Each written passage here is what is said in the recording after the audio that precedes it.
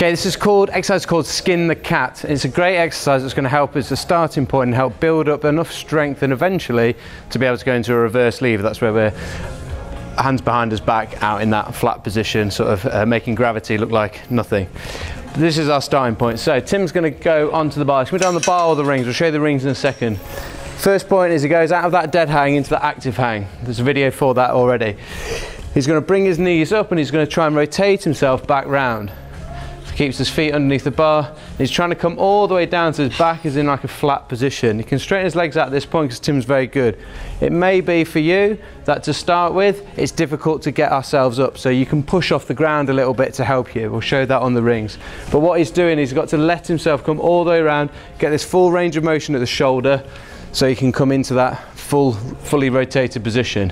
Takes a lot of strength, so you can build into your program half reps or quarter reps and build up your full rotation in that. Tim jumps on and shows you the rings here. If you set rings up, you can be slightly close to the ground, which is going to help you when you're just starting. It also gives you a bit more space to get your feet through rather than getting trapped on the bar.